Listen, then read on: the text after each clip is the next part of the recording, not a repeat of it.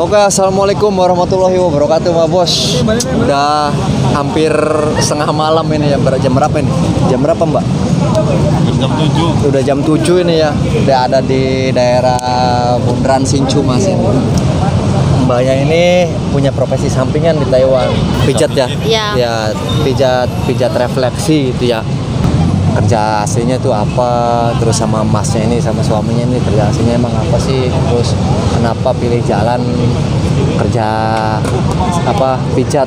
Soalnya kalau kerja pijat ini gimana ya, udah banyak di Indonesia juga kan ya, yang kita tahu udah banyak yang ada yang belakangnya itu pijat plus. Nah tadi pas ngobrol-ngobrol juga banyak ini juga katanya sering diajakin negatif kayak gitu. Tapi ya pokoknya nanti kita tanya-tanya dulu ya, tanya-tanya langsung sama orangnya gimana jawabannya. Oke Mbak Bos. Oke Mbak, namanya siapa nih namanya? Namanya Dila Pratiwi. Dila Pratiwi ya, dari Lampung. Dari Lampung. Iya. Lah Masnya sendiri? Saya Afif Amran. Afif. Ya. Dari Ponorogo. Dari Ponorogo ya. Nah, ini sampean ini kerjanya apa Mas aslinya? Di pabrik saya. Di pabrik apa itu? Pabrik kimia. Pabrik kimia ya. Lah kalau Mbaknya sendiri? Aku di pabrik plastik. Pabrik plastik. Iya.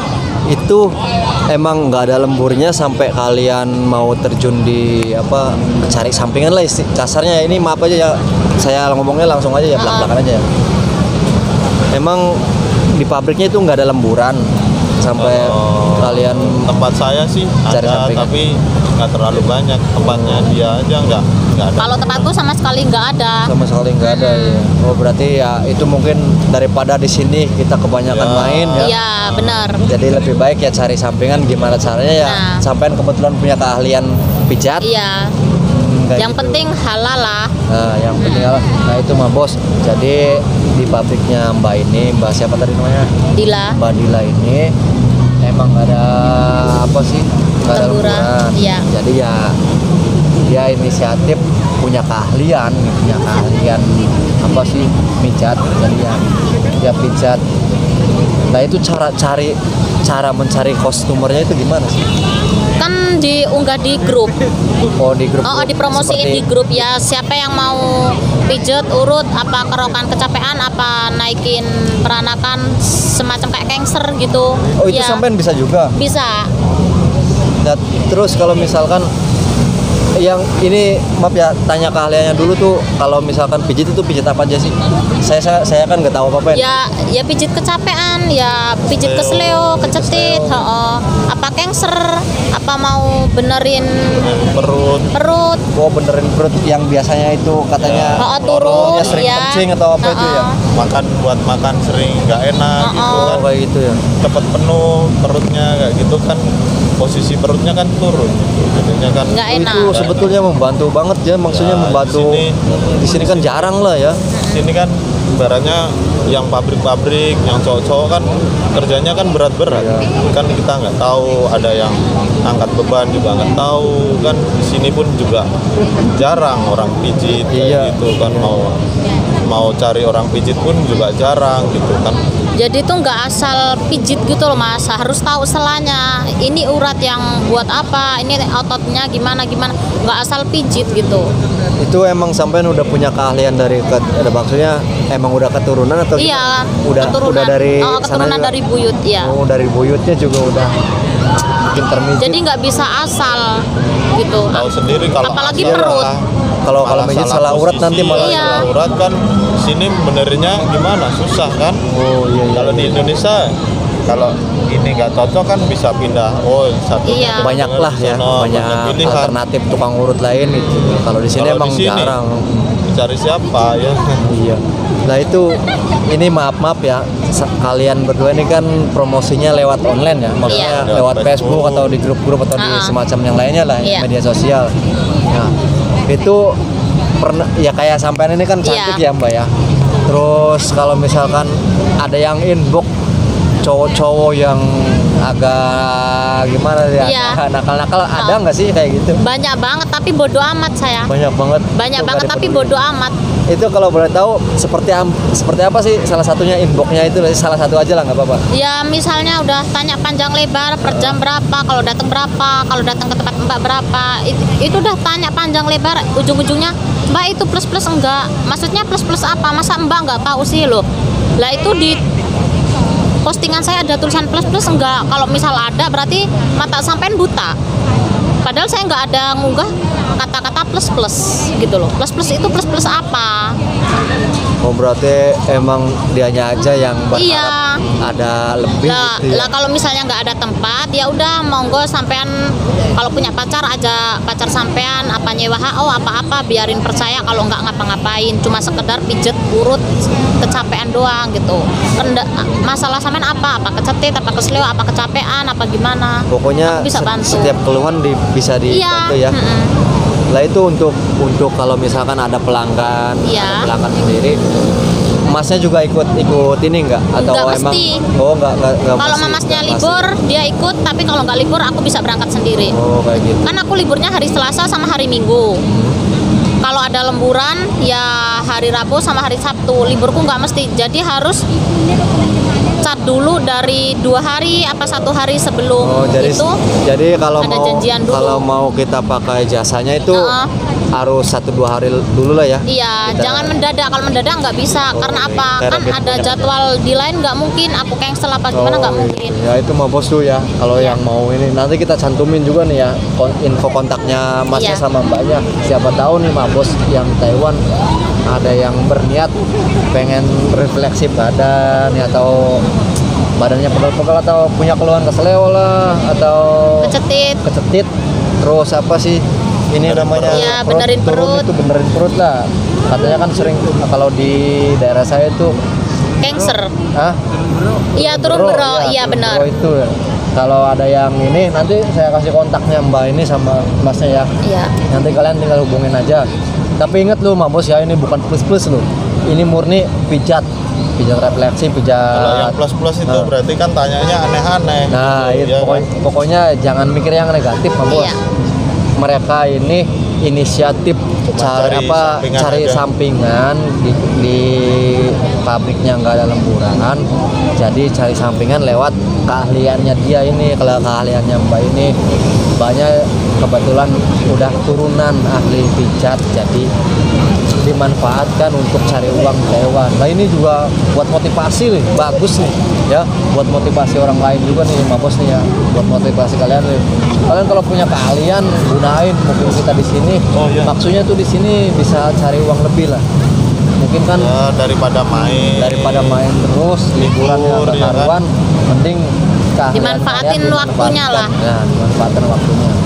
Nah itu untuk tempat sampean sendiri ini daerah mana? Toyen. Toyen. Daerah Toyen. Iya.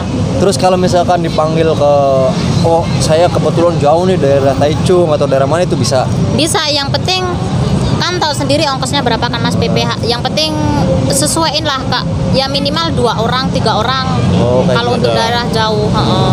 Tapi kalau wilayah Taipei Toyen cuma 1 orang aku bisa datang. Oh berarti kalau misalkan daerahnya jauh dari daerah Iya. sampean mintanya nggak mungkin dong saya kesana jauh-jauh cuma 1 orang Nah, dipikir. benar, Ya itu benar, ya. Jadi iya. kan kita Sesuai sama ongkosnya ya. Jadi ongkos Lah itu kan. untuk ongkos sendiri, untuk ongkosnya sendiri itu ongkos pijit berapa? Kita nggak bisa nentuin berapa jamnya ya Mas. Lihat kondisinya. Oh itu per jam, dihitungnya per jam. Nggak bisa nentuin, makanya aku nggak bisa ngomong per jam. Kalau perkiraan yang udah saya pijet-pijet ya Mas, itu capek banget itu sampai 2 jam. Kalau nggak capek bener 1,5 jam, 1 jam itu udah selesai. Aku makanya bisa ngomong nggak bisa nentuin jamnya, kenapa? Kan badan orang sendiri-sendiri. Oh beda-beda ya. Iya beda-beda, ada yang capek banget, ada yang biasa Biasa aja, aja. ada yang enak ditatanya. Ya pokoknya ada yang penyakit ringan sama berat lah gitu ya. Pokok kalau saya datang wilayah jauh itu saya ambil 1.700. 1.700 itu untuk apa namanya, untuk emang sekali kunjungan Iya, pijat sampai selesai. Iya, benar. Terus buat ongkos Enggak, itu perjalanannya sendiri. enggak, itu udah masuk. Udah termasuk. Iya. 700 itu udah bersih lah ya, dia Iya. bayar segitu udah Tapi bersih. kalau wilayah Taipei Toyen ya aku ambil 15, lihat Taipei-nya mana. Lihat Toyen-nya mana.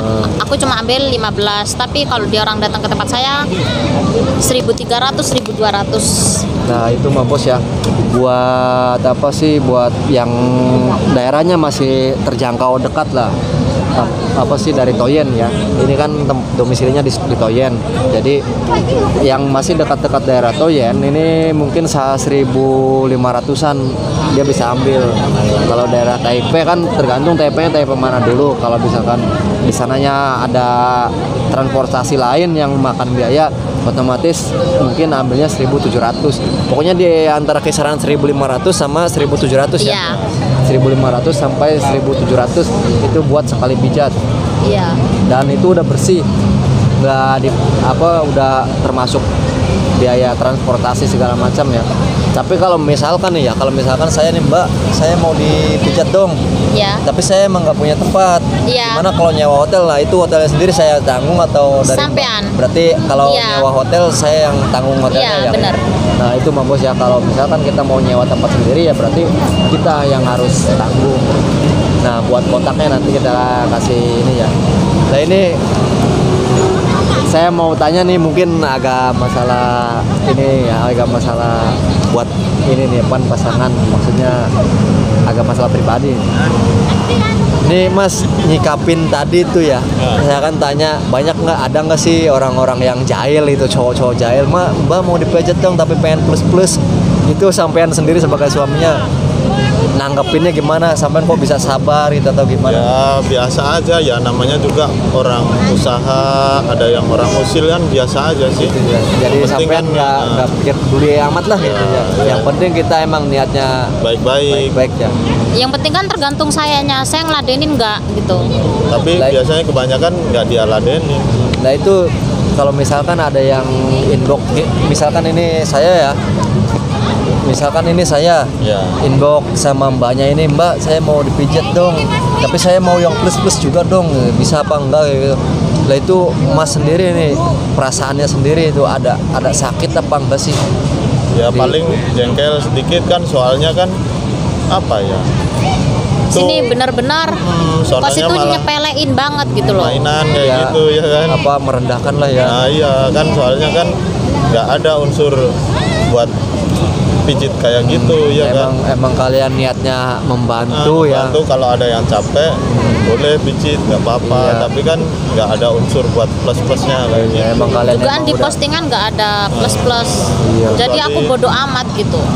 Jadi ya mikirnya ada lah ya, ada apa namanya sih, agak rasa jengkel ada Ya, cuman ada, sedikit, cuman kan udah apa sih resiko profesi ya, resikonya profesi.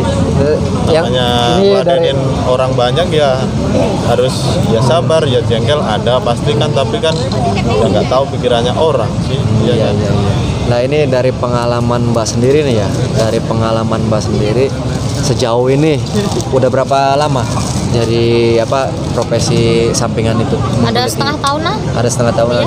Dalam setengah tahun itu udah berapa? Ini dalam satu hari aja ya. Misalkan satu hari Minggu ini, udah satu hari itu bisa berapa orang? Paling sampai sedikit pijat? saya 4. Paling sedikit 4. Iya. Itu tiap minggu emang ada semua. Iya, Tiap mesti Selasa ada. sama Minggu pasti Iya, ada. mesti ada. Oh ya, mudah-mudahan buat kedepannya tambah banyak. Amin. Sampean selalu Amin. sehat ya berdua ini, biar bisa menjaga kondisi dan menjaga kondisi orang lain juga Iya. nih. Iya. Ini emang bermanfaat banget nih profesi-profesi kayak gini. Soalnya saya juga dulu sempet membos ya. Sempet dulu saya sakit di bagian kaki. Itu kameramen ada saya juga sempet dulu jatuh di sininya, kena luka. Susah banget cari tukang urut di sini. Lah itu kalau misalkan ada orang jatuh ya, Mbak, kalau ada orang jatuh terus agak kesleo tulang atau apa itu bisa juga. Ya bisa, yang penting nggak ada luka kayak Luka luar ya barutan. gitu. Luka luar biarin sembuh dulu, ntar kalau udah sembuh Baru di tak buatin tumbuhan bisa. Lihat aku bisa lihat kondisinya bisa. Iya. Kira-kira itu bisa dibuatin tumpukan nggak biarin bisa pulih gitu loh. Gitu ya, emang Biasanya kan kalau orang jatuh kan biasanya apa sih kayak jarum gitu loh. Ngilu lah, itu bisa tak buatin tumpukan bisa. Buat apa sih resep ininya, obat-obatan ininya ya. Nah itu kalau misalkan yang parah itu Mbak, bisa diterapi sama sampean atau gimana? Ya kan sampean pijat selama ini gimana sih, apa sih sistemnya? Apa cuma satu kali pijat aja atau emang ada yang Mbak nanti udah langganan ada juga tiap bulan gitu ya. Nah ini yang saya salut dari awal kita tadi sebelum tag video ini ya. Sebelum tag video ini tadi kan kita sempat ngobrol-ngobrol, yang saya salutin dalam hati nih ya. Masnya ini kuat banget loh. Soalnya apa? Soalnya kebanyakan pelanggan pijat ini pasti cowok. Soalnya yang kerja barat itu cowok. Bener nggak Mbak? Bener ya, selama ini kebanyakan cowok ya. Iya. Yang dipijat ya. Nah, yang saya salut dari Masnya ini, kok bisa lo dia menahan apa sih pikiran-pikiran negatif. Saya bagi-bagi informasinya dong Mas. Maksudnya bagi-bagi. Pokoknya kita berdua punya komitmen, saling percaya gitu. Udah, pokoknya kan kita berdua pokoknya nggak aneh-aneh. Saya nggak punya pikiran sama dia aneh-aneh. Pokoknya nggak ada pikiran negatif lah. Ya, pokoknya untuk kedepannya nih kalian berdua mudah-mudahan tetap langgeng, nggak ada masalah satupun terus. Amin. Tambah berkembang lah. Mudah-mudahan aja nanti pulang ke Indonesia bisa buka tempat pijat ya, tempat pijat refleksi, tempat pijat apa patah tulang atau segala macam ya. Soalnya mbaknya juga kalian juga udah bagus, udah turunan juga ya. Tapi terima kasih nih ya. Ya. Udah mau saya wawancara. Ya nggak apa-apa. Nanti saya cantumin juga ya di apa. Terus sampai catat WA-nya aja. Oke sama bos ya. Ini yang buat kalian yang mau pijat nih ya. Tapi awas lu ya, sekali lagi nih diingetin, ini bukan pijat plus-plus. Yang positif lo ya, kalau misalkan ada yang kesleo atau jatuh atau luka-luka agak terus ini turun bro juga, urut perut, benerin perut, salah urat lah atau segala macam, bisa nih sama Mbak siapa tadi? Mbak Dila ini ya. Tapi sekali lagi tolong jangan dipikir negatif, jangan ada plus-plusnya. Nggak diterima kalau kayak gitu, maksudnya nggak bakal diladenin kalian juga. Lah ini untuk kontaknya sendiri nanti kita kontaknya berapa Mbak? Coba sebutkan. 0979 16 66 17. Nah itu untuk kontaknya ya Mbak Bos ya. Nah nanti juga saya santumin di deskripsi juga ya.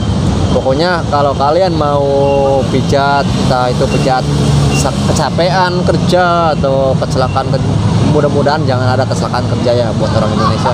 Tapi kalau misalkan ada yang keseleo atau turun bro, benerin perut lah atau salah urat atau semacamnya, bisa hubungin langsung ke nomor yang tadi ya, ke nomor di bawah ini nih.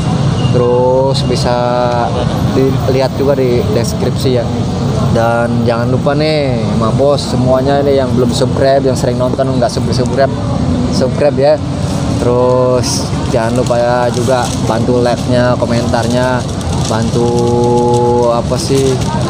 share lah biar kita channelnya makin berkembang, terus makin semangat kita cari videonya, ngevlognya. Oke Ma Bos, mungkin sekian aja. Mbak terima kasih ya Mbak Dila ya. Mas terima kasih ya Mas Atep ya. Udah mau tak wawancara ya, mudah-mudahan aja ke depannya banyak juga yang lebih banyak pesen pijat. Sampai ini udah termasuk membantu sekali loh.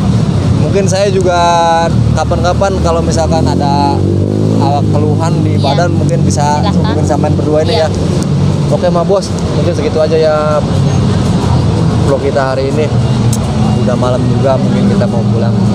Soalnya belanja juga nih keperluan mingguan. Oke Ma Bos ya.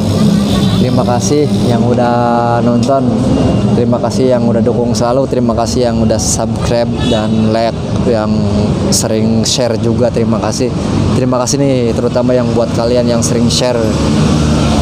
Pokoknya tetap sehat selalu di sana ya Ma Bos semua ya. Oke, saya Gondrong Formosa. Wassalamualaikum warahmatullahi wabarakatuh.